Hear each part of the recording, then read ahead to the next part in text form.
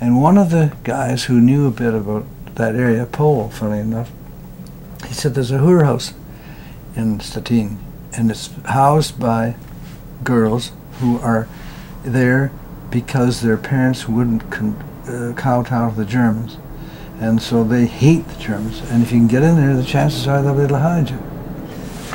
So anyway, we eventually found him about 4 o'clock in the morning. God, it was cold, and we'd been 4 or 5 days without food, just eating the chocolate bars, and I saw the light, and I said, Michael, I said, I bet you that's a whorehouse. Why would anybody have a light on at this time of night?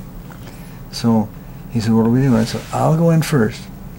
If I remember my buildings, it'll be a standard building. We walk right to the back, and the stairway goes up this way, and there's a lounge on this side, or a bar or something, and a lounge for the girls on the other. And I said, just walk straight through and do not turn your head, just keep on walking.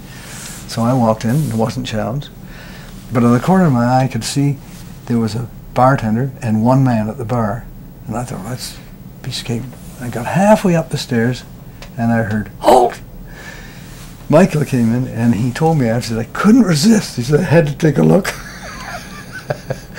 And oh, I was lucky. And the guy came around the corner, and he said, halt to me, and I was going up the stairs, and he cocked his pistol. I came to a halt. And he was an SS guy, but he was wearing a Gestapo badge, and oh, I said, I got shit coming out of my ears now. So anyhow, he took us back into the bar, and he turned out to be not a bad guy. He said, in German, wo sind Sie, where are you from? And I said, ich verstehen. He said, ja, Sie hat Deutsch gesprochen? And I said, oh, ich habe vergessen. Ich sprach viel. I don't speak much, I speak Kleinisch, you know. And he said, where are you from? I said, ich wäre ein Kriegsgefangener. And he said, and what are you? I said, Französisch. And he said, mm-hmm. And I told Michael, I said, don't answer any questions. And I said, he said, what about your friend? I said, he's a dumb cop. He can't speak. So he spoke for a while to me, and then he turned to Michael and he said, and whereabouts do you come from in England? He said, Surrey. And with that, we all burst out laughing.